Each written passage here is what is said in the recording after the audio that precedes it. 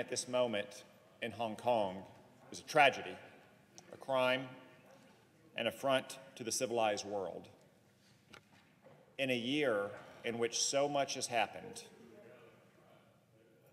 we may look back in the near future and view this moment in Hong Kong as the single biggest moment of the year. Will the senator suspend? The Senate will be in order. Members could take their conversations off the floor. The senator for Arkansas. Mr. President, what's happening in Hong Kong right now is a tragedy, it's a crime, it's an affront to the civilized world. In an eventful year with so much happening every single day, we may look back in the near future and say this moment in Hong Kong was the most important event of the year.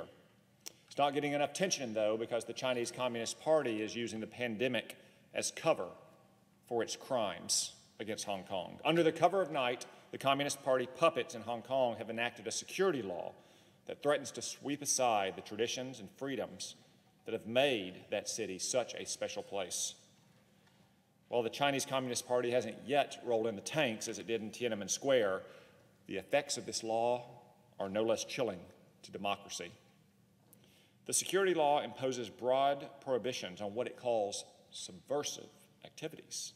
What kind of activities? Activities like waving flags, or chanting a slogan like Hong Kong independence, or Hong Kongers build a nation. In other words, the security law criminalizes basic elements of peaceful protest and democratic change that Hong Kongers have used for years and that set them apart from their fellow citizens on the mainland. The new law also erodes the rights of the accused that are essential to a fair legal system. The Chinese Communist Party, though, isn't interested in rights or fairness. It's interested in control, total control. And this law exerts total control over the people of Hong Kong.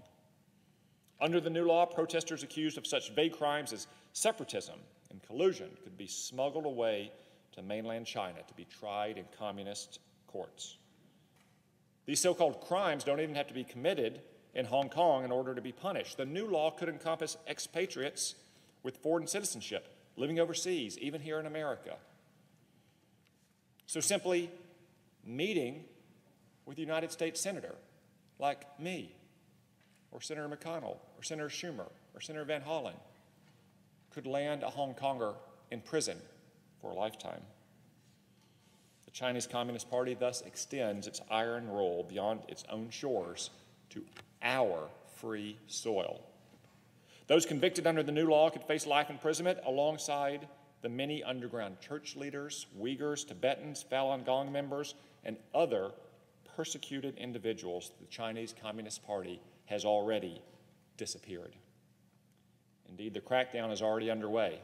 The Chinese Communist Party's agents in Hong Kong rounded up as many as 300 protesters this week for what it called unlawful assembly. Some of the protesters were arrested under the supposed authority of the new security law.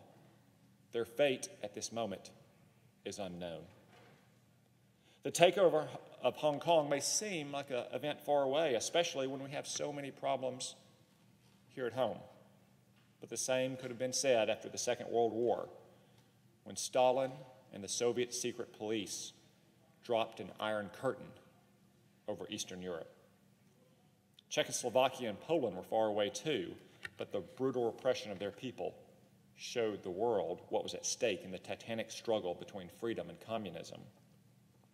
We face the same sort of titanic struggle today, and it's not limited to Hong Kong. All across its periphery, the Chinese Communist Party is acting aggressively. It's essentially invaded India and killed 20 Indian soldiers.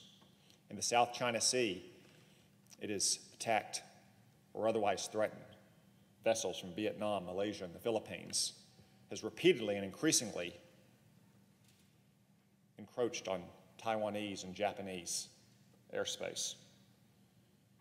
But in Hong Kong, the security law proves most clearly that the Chinese Communist Party will not abide by its commitments whether to its own people or to foreign nations. Through its actions this week, Beijing has effectively torn up the joint declaration it made with Britain to govern the peaceful handover of Hong Kong, just as cynically as China has broken its commitments to the United States, to the World Trade Organization, the World Health Organization, and others. And of course, this law exposes once again the hideous nature of communism, which is so paranoid and insecure, it can't tolerate even a tiny outpost of freedom within its borders. But no wonder, freedom is an attractive, precious, and contagious thing. The way of life enjoyed by the citizens of Hong Kong could give the wrong ideas to the 1 billion Chinese yearning for freedom elsewhere in the country. And nothing could be more threatening to the Chinese Communist Party's rule. So now, the party has begun the takeover that Hong Kongers have long feared. Those of us with freedom to speak and act on their behalf must do so now, as one of the great citadels of Asia slips into the totalitarian darkness. While dark days may lay ahead for Hong Kong, one day the future will return, the sunny highlands of freedom